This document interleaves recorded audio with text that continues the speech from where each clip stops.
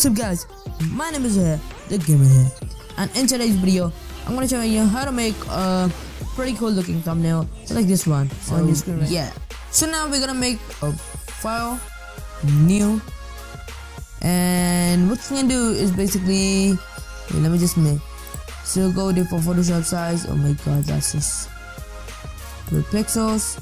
So now guys, what you have to do is go to 1280 by 720 because you don't need much quality there. Go on background, just make it transparent because that's what I prefer, and then go to pixel aspect ratio, go square pixels, and just don't touch this, it should be the same. Go on bit and change it to 64-bit. Don't worry about the file sizes because you don't need anything to do with it right now. And then go on resolution and make it 72 because that's just how it goes. That's the 16:9 resolution. So now what you do is go, I prefer you save the preset, but I have it already saved and I remember it, so just click OK. So now as you can see, it gives you a blank canvas. So this is what we are going to be working on. So first thing, what I prefer is already making photographs and renaming them. So first name it back.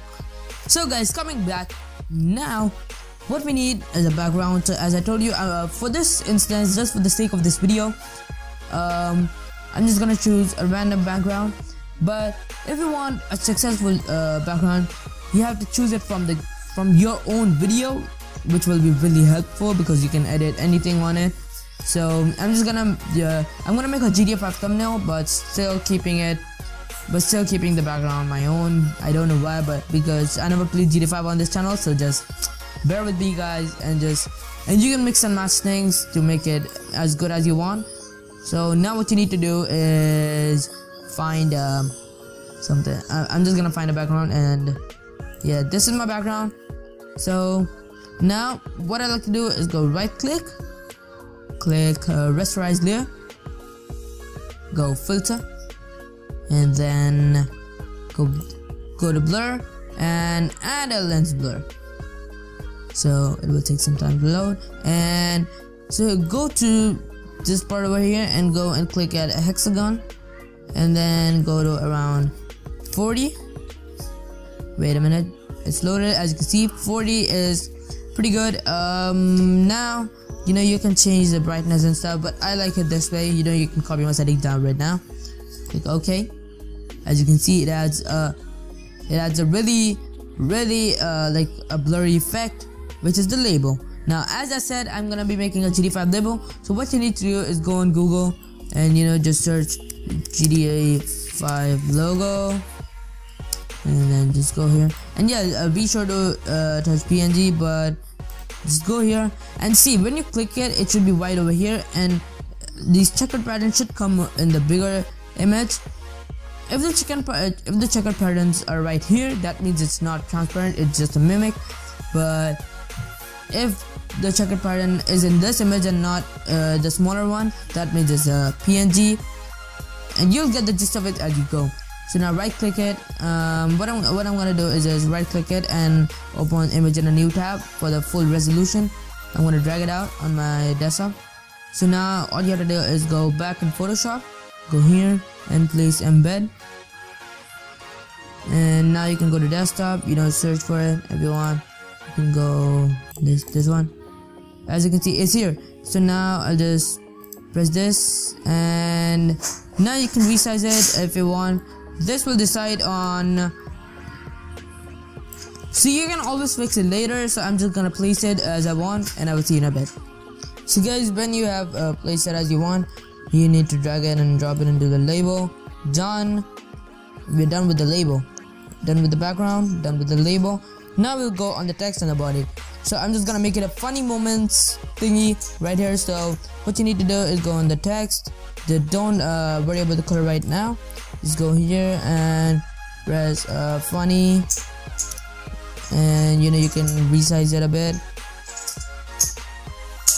Make it just a tad bit nicer looking. We will just make it a tad bit nicer looking. You'll just see. Okay, I'll just put it like this. Funny moments, and then I'm gonna go So continuing on, now we're gonna make the text look pretty and stuff, so let's do it. And I'm just gonna resize it a bit. Now as you can see, I've dragged and dropped it into the text and body menu. Now what you have to do is go blending options, and then what you can do is drop shadow, and it's a preset of it. You can copy my settings right here, right now. Yep. So and then what you have to do is go click on stroke and add a little bit of stroke, like a 5. Looks okay? Is it? Yes, it looks okay.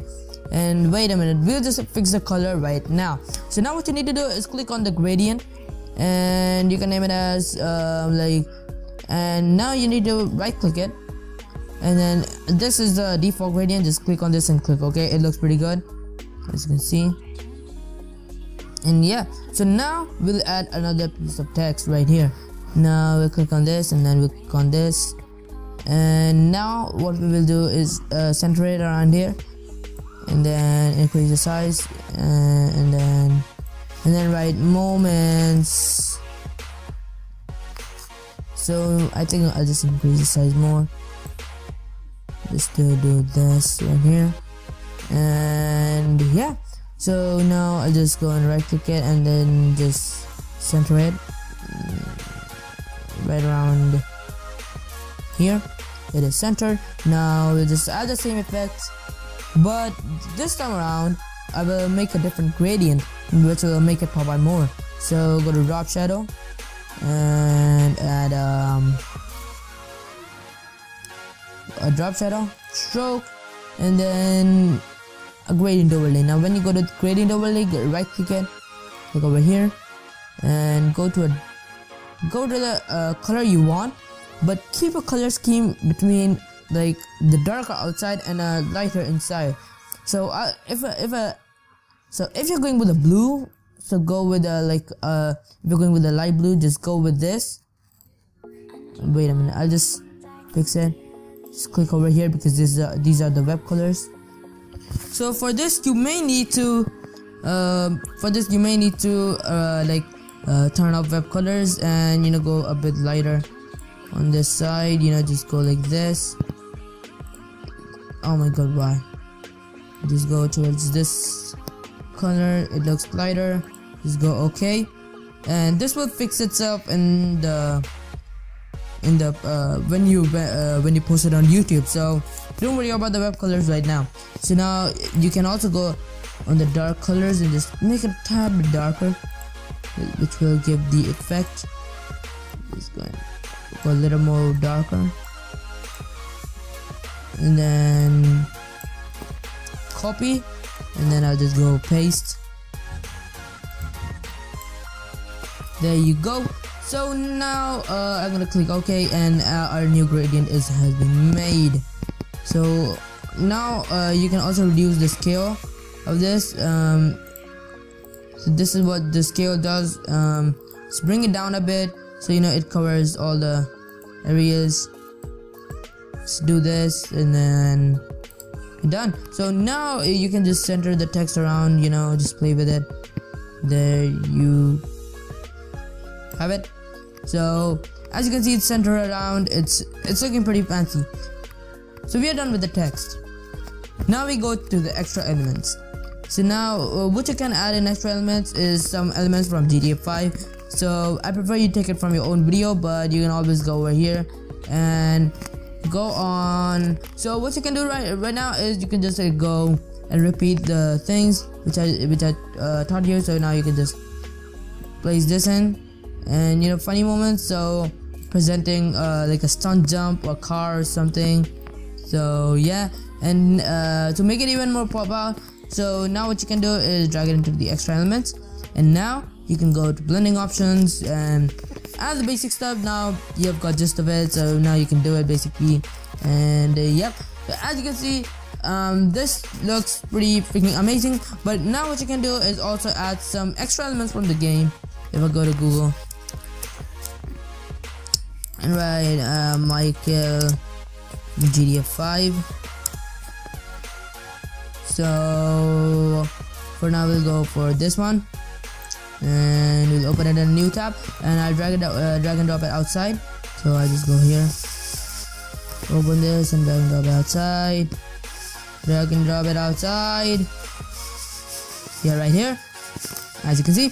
And now I'll go and create another layer of this, and then I'll place another one. So now why did I create a new layer? Otherwise it will just mix these both layers, and I will not be able to place it around. But you can do that to make it easier for you, but I'm just showing you how to make it more interesting. So yeah, now you can click like this and make it a bit more fills up a bit, if you know what I mean. So and now what you can do is play around with the text, and now you can fix it up if you want. So now what you can do is just add all this stuff.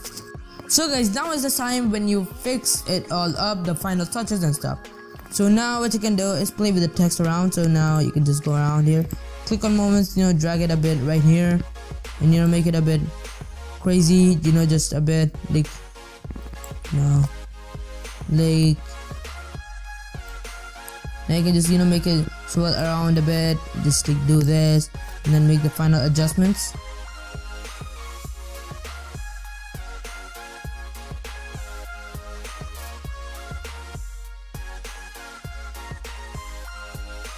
And then you're basically done.